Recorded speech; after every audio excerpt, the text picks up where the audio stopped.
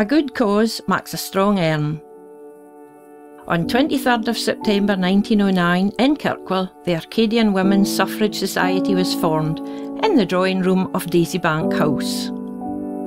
The society, open to men and women, was non-party political and non-militant. It was led by some of the most established families in Orkney, the Bakeys of Tankerness, the Cursiters and the McNeils. School teachers, Presbyterian ministers, merchants and landowners of Orkney. Dr. Mary McNeil practised medicine. As suffragists, they believed very much in social reform, temperance and the importance of education.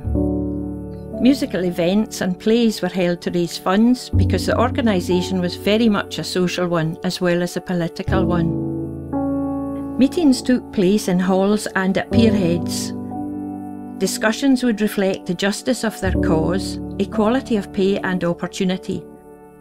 Women had been able to vote in local elections since 1888, but the ability to elect their Member of Parliament was denied them. It was taxation without representation. The National Union of Women's Suffrage Societies sent speakers to Orkney, including Dr. Elsie Engels, one of the founders of the movement. They lobbied the local council and MPs with an energetic writing campaign and by raising petitions. Orcadian women went to the massive demonstrations for women's suffrage which took place in Edinburgh and London, marching behind a banner designed by the artist Stanley Cursiter.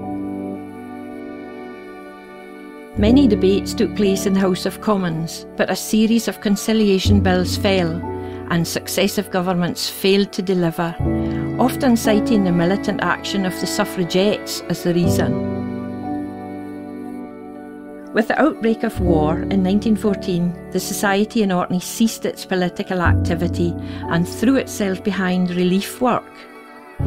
They sponsored the Orcadian Bed in the Scottish Women's Hospital, established by Dr. Elsie Engels in northern France.